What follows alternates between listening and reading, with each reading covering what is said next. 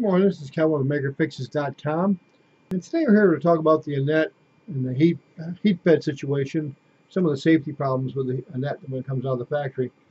One of the common problems if you don't have an Anet yet, or you have one, many of us have run into the problem with this plug that plugs in right here, melting right here.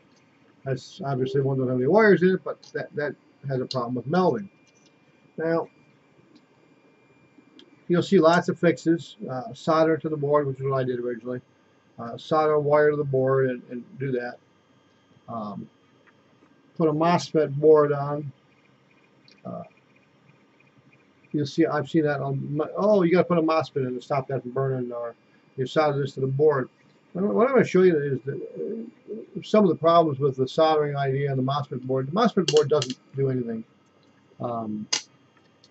The MOSFET board takes the power off the main board.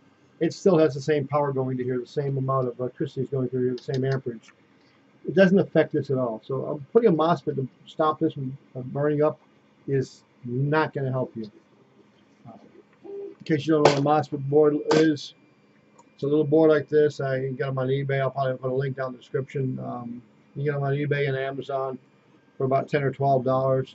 And what happens is here is you run the power into here from your power supply, and then you run this out to your hotbed. And this is your controller right here. And it's got this big heat sink on here. Okay. That takes all this power from 12 amps going into that heat bed and puts it on this instead of on that little heat sink that they put on the Anet boards. And they're not the only printers with that issue. I know Creality now is putting their own MOSFET boards on the side, but most printers don't have one. They're built on the main board, and that's not a bad idea for any printer, but it doesn't fix the heat bed problem. This is more for the hot end. This is a good idea for the hot end. Okay, you can put one up. Some people put them on both, no problem with that, but it's more hot end first on that one. What the problem is with this is when you get your Anet, and this is not the original Anet wiring here. This is one I made. Okay, when you get your Anet, it's got this plug on it here with 6 wires. See, it's got the red, the black, and mine was white. I think some of them might be yellow. I don't know. But the two middle ones are for the thermistor to tell the main board what the temperature of this is. Brings from the thermostat back, and of course the black is the negative, and the red is the positive when you plug it into the board. Okay. Plug that in. If you look at your board now, I'm going to plug this one I just made in here.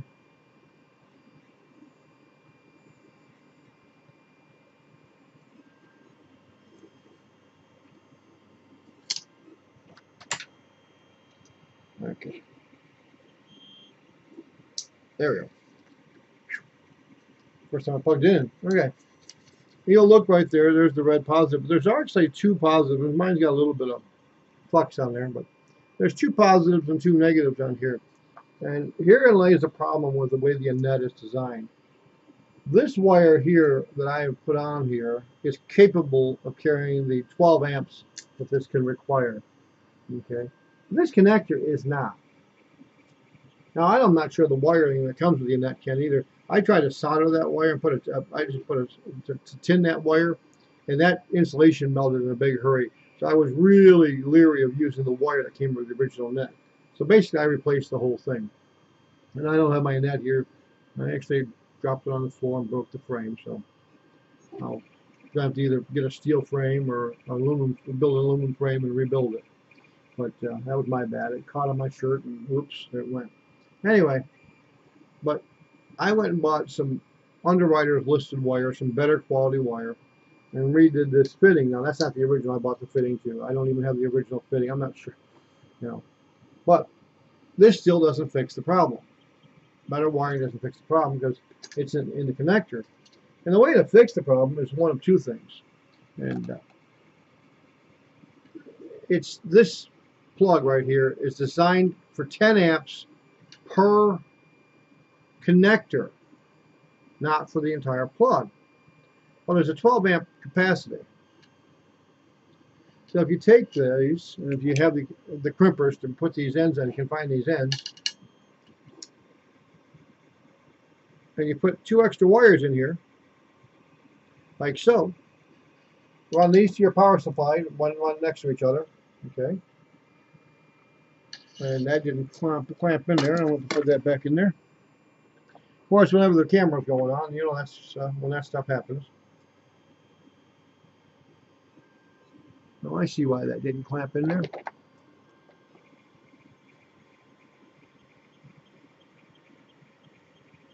And this is a JST connector, just a larger one.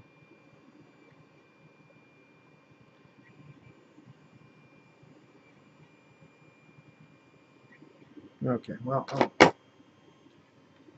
got one here.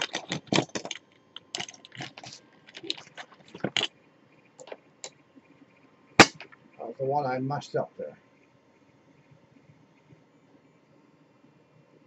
Oh, that one ain't much better. Okay, anyway, let me fix that real quick.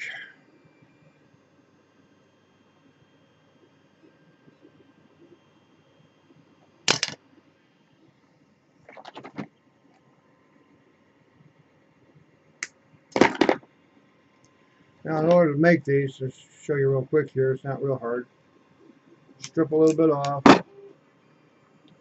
You need, see, this is the white JSC connectors, which is now hooked up in the wire I just threw over here. There we go. The little ones that are on the net board take little crimp ends that are about yay big, okay, 2.5 millimeter.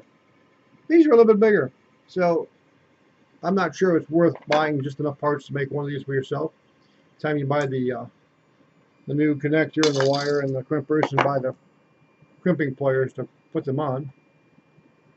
So I am going to list these on eBay, so they're available to Anet users.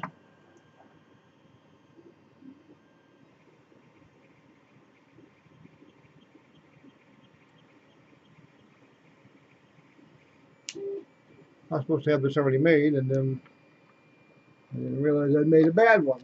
So anyway, we will fix the bad one. We will fix the bad one. We're making it right here live on the air, showing you all my military secrets here. I'm sure crimping is a military secret. We learned it from the aliens or something. I'm not on.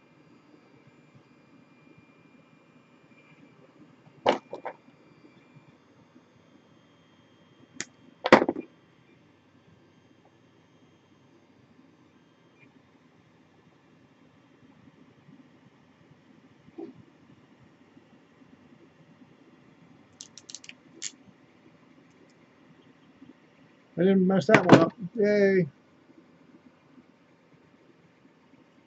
Okay. So, we put the extra black wire in here like we were talking about. Now, basically, it does a 12 amp pull, and that's spread that 6 and 6, and this is 10 amps per connector right there. And this has a much safer. Now, one more thing you got to do, and I don't have one here. There's several of them on Thingiverse. Is one of the problems that happens with these connectors. This Heatbed is always in a constant state of movement, right? At least mine is. One behind me is probably moving right now. I hear it humming. Okay, so it's going like this, right? And these wires are doing this, moving that all the time. You need to get a stress relief, and you can print them off of Thingiverse.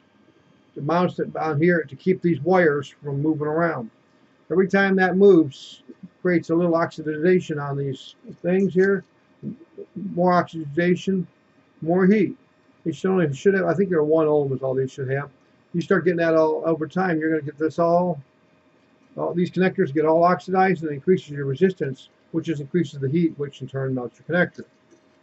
So, stress relief, but 6 wires instead of 4. These will go to the 2 pluses on your power supply.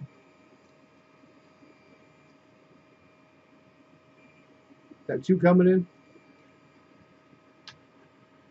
right from your board there, and then you got the two thermostats. So you have a 6-wire connector. You now have no more than 6 amps per line, and this will withstand the temperature. Okay. I hope that helps. Oh, one other thing I forgot to mention. If you're building one of these yourself, these little ends right here, there's 2 different styles of them on the market. One has very thin. If you get the thicker ones, which are sold very common here in the United States and most of the auto shops, they're a little thicker here. They won't fit on your the motherboard that comes with the Anet. You gotta get they're real skinny sides on that little connector right there. Can you see that there?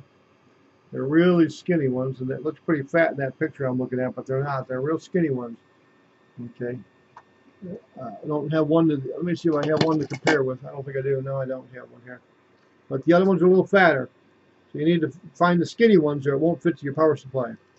Or just go to eBay, and I'll put a link to eBay to one of these so you can buy one.